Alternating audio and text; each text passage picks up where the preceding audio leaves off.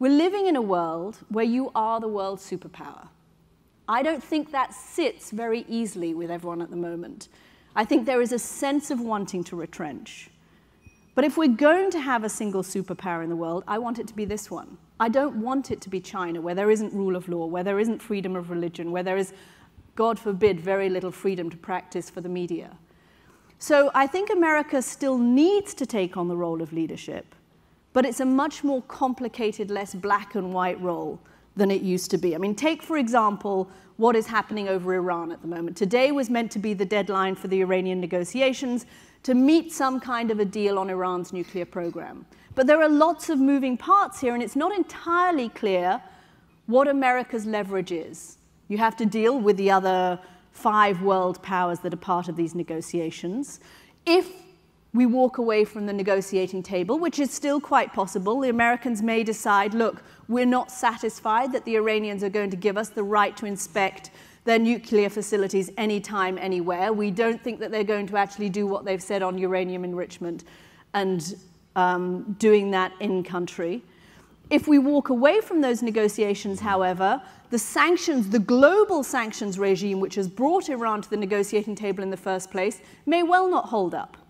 American sanctions, I think, will hold up, but I'm not sure that that the United Nations sanctions will hold up, because you have China and Russia on the Security Council of the United Nations who are less in favor.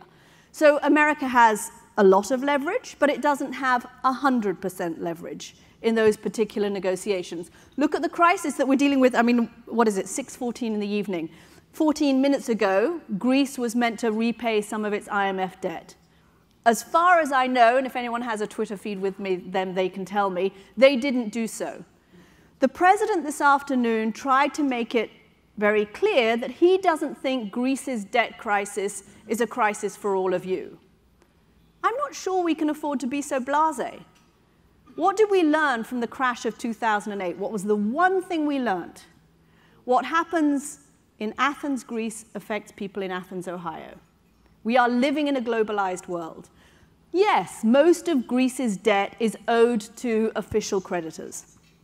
So the chances of it affecting people's pensions around this room are fairly minimal. But the world economy is still fragile. The stock market yesterday had its worst day in 2 years. Why? Because of uncertainty around Greece. So I'm not sure we can afford that much more uncertainty. Of course, Europe will be the place that pays the price. But if we have the euro falling because of what's happening in Greece, what does that mean for American exporters? All of these things are linked. And I just think that to say, oh, well, the Greek debt crisis is another Greek tragedy, and to be able to slough it off like that is a little bit premature.